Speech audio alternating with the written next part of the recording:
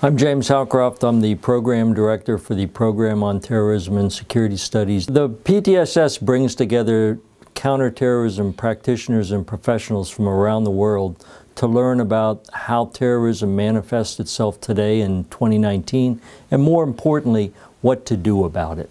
These professionals from around the world share their best practices and experiences with each other, so when they go home, they're better equipped to deal with terrorism in their own country. For this particular course, we have 63 participants from 47 countries from around the world. These practitioners are usually mid-level officers and officials from a variety of organizations and ministries within their government.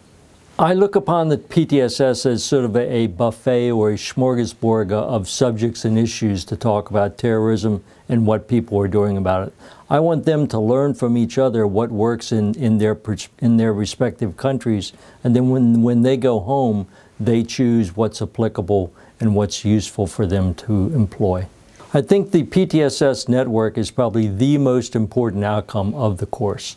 We have nearly 2,000 alumni who share best practices, who share information, who work together across borders and across ministries on a daily basis to fight terrorism.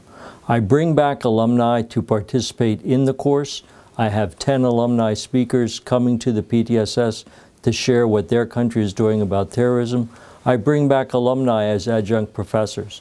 I have an alumni from India, from Kazakhstan, from Lebanon, from Uganda, from Albania, and from the United States coming back to help me teach the PTSS this week.